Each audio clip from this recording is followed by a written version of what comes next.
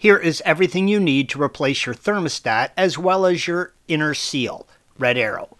You can easily replace the thermostat housing without removing it completely from the engine, but if you are replacing the inner seal, you will need to remove the housing. We will show you how to do both. Begin by draining the coolant. Please follow the link provided at the end of this video for additional assistance with that task if needed.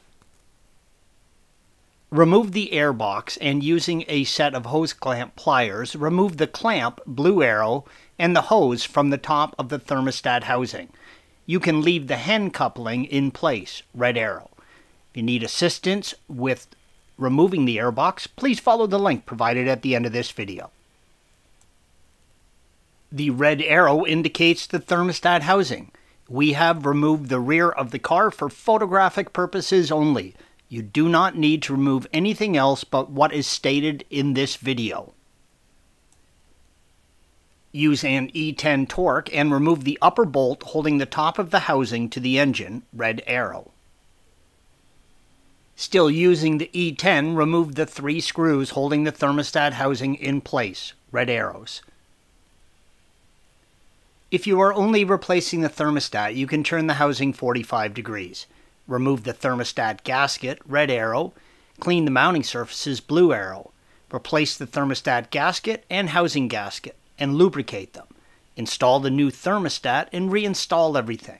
Torque the fasteners to 13 Newton meters or 9.5 foot-pounds and then fill and bleed the system. If you're replacing the inner seal, please continue to follow along. Remove the housing from the vehicle and take it to your bench. Remove the thermostat. Remove both the thermostat and housing gaskets, red arrows. The inner seal is pressed into the housing, red arrow. You will need a slide hammer with a hook end. Place the housing in a vise. Make sure to squeeze the vise only on the tabs, blue arrows, provided on the housing. Set the hook end under the lip of the seal, red arrow, and working your way around, pull the seal out.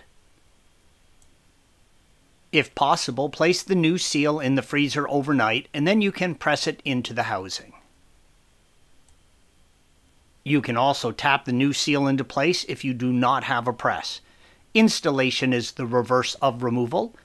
Don't forget to lubricate the gaskets and torque all hardware to 13 Newton meters or 9.5 foot-pounds. You must now fill and bleed your system. Please follow the link provided at the end of this video for additional assistance with that task. Thanks for watching. Be sure to subscribe to our channel and check out another video in this series.